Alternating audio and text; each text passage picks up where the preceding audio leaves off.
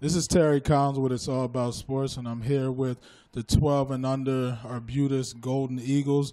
We're here in Middletown, Delaware, at the National Youth Football Championship. And I have here with me this team who is actually the longest program in the U.S., correct? Yeah, we're the longest running program in the United States. Been on Hold on. 1 year straight. Okay, let me just, first of all, get you to introduce yourself. My name is Butch Mullen. I'm the assistant head coach at Arbutus 12U. Hi, my name is Nick Mullen. I'm the head coach at 12U. My name is Connor Hawkins. I play quarterback for 12U. I'm Jacob Tritz, and I play left tackle or center for Arbutus 12U. And I'm Jacob Tritz's mom, better known as Scooby, and I'm just a proud mom to be here.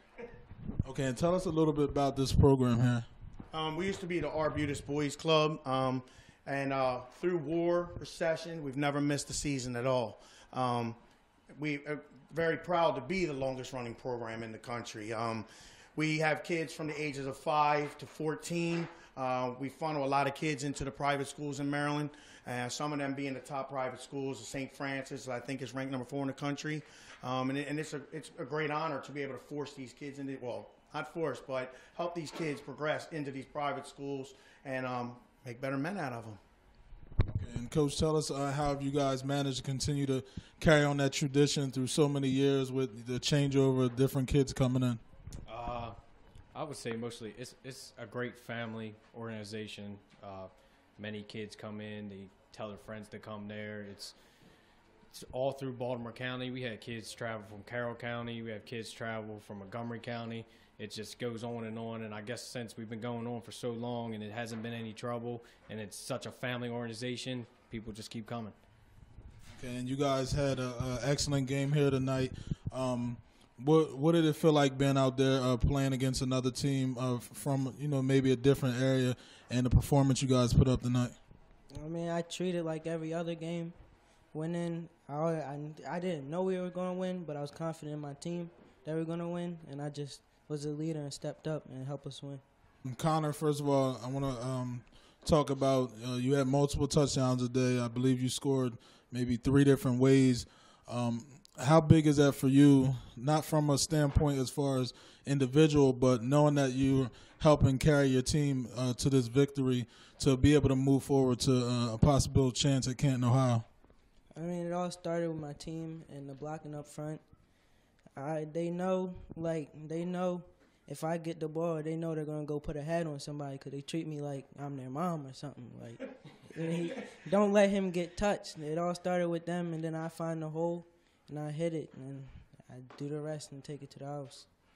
And when you're out there playing and you have a situation where you have a kickoff return or interception return, is there one that's more important to you than the other? No, it's not. I mean, I'm scoring. My teammates, I'm going to give them the glory because without them, I can't score because I need them to block for me. Okay. And, Coach, real quick, I want to talk about the tradition of your program. As mentioned earlier, a lot of your coaches now, you actually coach them coming up, so it's a trickle-down effect. How even more special is that for you to be able to see the kids that you instilled things into to come back to help you also instill things into these kids? It's a special event to watch the kids go away to college or go away into their jobs that once played for me. And then they come back, and I'm actually surrounded with a coaching staff of guys that played for me, one of them being my son. There's no better feeling than that when they're constantly coming back and feeding into a program. And I think that's what makes our program so strong and makes us go for 91 years is the family orientation that comes in. Just like these young men we're coaching now, we have one on the team, Little Reds. I tell them every day, I can't wait until you're coaching because I hope I'm coaching with you. Might be 90 in a wheelchair, but I'll be with you. Now, and for you, obviously football teams are usually like family, but for you, it's even 2 times that being that, this is your father and now you're actually able to sit here and coach under him along with these kids. Talk to us about that experience for you. I mean, it's great as a son to be in charge of my father. That's but no, it's a great feeling. I mean, the coaching staff. It's truly family. I have all my best friends. I'm actually getting married, and they're my groomsmen. So we've been together since we were 5, elementary school all the way up. Nick Farmer, which runs our special teams, went away to college, played for Shepherd, come back, asked the coach.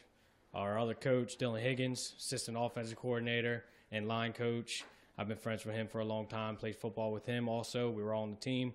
And also DeJuan Austin. I grew up in elementary school and played high school with him.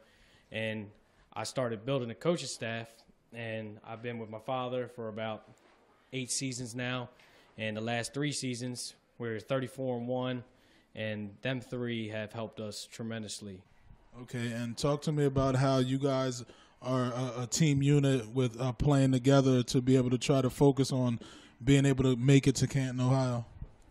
Well, we are family because we all band together and work together. That way we can win the games. Okay. And, Mom, what is it? How do you feel sitting back watching these kids? Obviously, we see a lot of excitement this weekend. What is it like for you as a parent to sit back and watch these kids do their thing?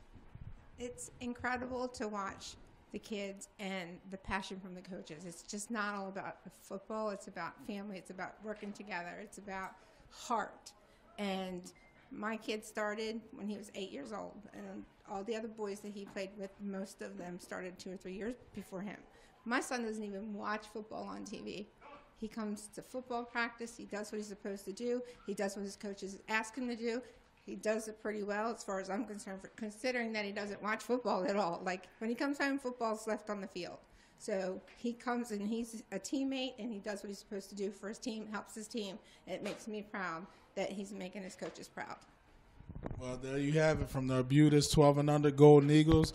A big win here tonight, and they'll continue to move forward to answer the call to the Hall. And I'm Terry Collins with It's All About Sports, and we'll be back with more interviews and more action next.